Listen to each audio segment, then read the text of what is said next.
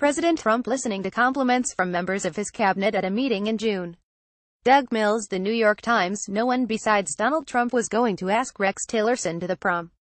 No one else was going to pin a corsage on Jeff Sessions, pick up Stephen Mnuchin in a chauffeured limo, give a box of Godiva chocolates to Betsy DeVos. A more conventional, responsible, admirable president would have looked right past them, at comelier options galore. On some level they know that. Trump certainly does. That's his power over them, a poison in the heart of his cabinet. He gave them a chance and a dance that they weren't going to get any other way.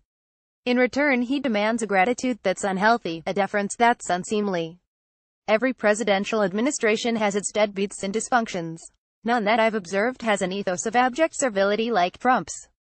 That's what we witnessed over the weekend, when the obsequious handmaiden otherwise known as the vice president flew at taxpayer expense to his home state of Indiana for a game between the Indianapolis Colts and the San Francisco 49ers. Mike Pence merely pretended that he was in the mood for football. He was really in the market for cheap political theater. During the national anthem, when some players predictably took a knee, he took calculated offense, storming out of the stadium and doing his boss proud. Trump tweeted afterward that Pence had been obeying his orders. Pence has a long and serious political resume, but would another Republican president have tapped him for the number 2 spot? I doubt it. I also doubt that another Republican president would have chosen Rick Perry for the Energy Department, Ben Carson for Housing and Urban Development, or a host of the people who are working, or worked, just below the cabinet level. Sean Spicer, Anthony Scaramucci, they aren't superstars who had been underutilized before.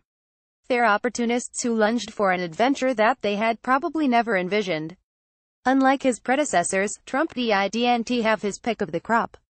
Some prospects didn't want to be anywhere near such an egomaniacal, unprincipled man, while others were non-starters because they'd publicly vented their doubts about him.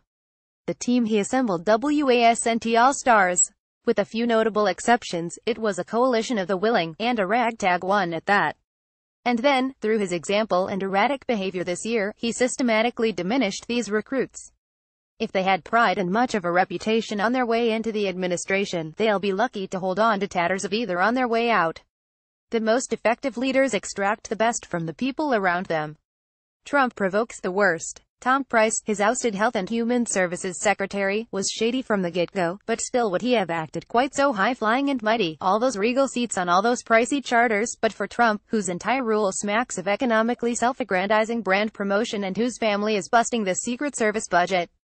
Would Mnuchin be so blasé about his own use of government planes? According to multiple reports, he charged the government $800,000 for military transport when commercial flights were available, and Transportation Secretary Elaine Chao, too, indulged in needlessly expensive air travel. Would Scott Pruitt, the director of the Environmental Protection Agency, have spent nearly $25,000 on some special phone booth? This fish rots from the bejeweled head. And these people have become practiced at humiliation. Maybe their perks are Percocets for the pain. Sessions twisted in the wind while Trump, in tweets and talk, rude that had ever appointed him Attorney General and suggested that he might dismiss him any day. Spicer sucked up Trump's boldly advertised displeasure with his comportment at the lectern and even the color of his suits. Tillerson tucked his dignity into some sock drawer as Trump repeatedly contradicted his statements and undermined his authority. For Trump this was gleeful sport. He's only as big as his ability to make his underlings look small. Mnuchin signed on as his Treasury Secretary to become his apologist, and was prodded to vouch for the president along lines having nothing to do with his portfolio. On a Sunday morning news show, he dutifully joined Trump's campaign against pro-football players who don't stand for the anthem. In a public statement, he docilely claimed that there was no reason, none whatsoever, to believe that Trump had any patience for neo-Nazis.